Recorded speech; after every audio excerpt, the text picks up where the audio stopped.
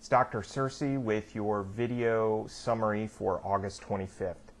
Today in class, our big quote came from the Broadview Anthology of Literature's Introduction, where we read, "Our study of the past says as much about us as it does about the past we are trying to study."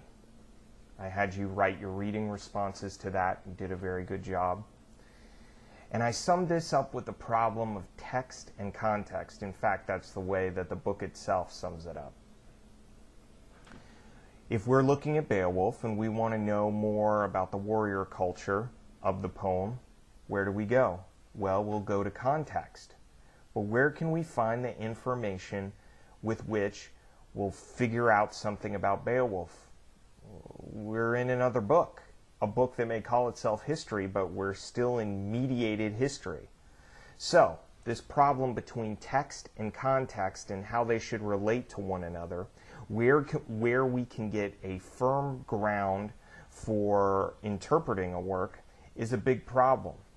Now, the way I summed up my response to the problem and my approach to the class is this way. First, yes, history is always mediated for us. The past is always mediated through texts. But that does not mean the past is unknowable. 2. Text and context are mutually reinforcing. Literature springs out of a particular historical moment, but then has effects on the non-literary environment around it. Both of them support one another.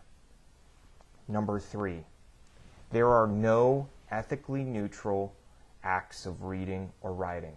That means whether we focus on an author or a reader, whether we choose to focus on text or context, we are responsible to give an honest account of what we see. And that responsibility is a privilege, and it's a charge we have as we move forward during the semester.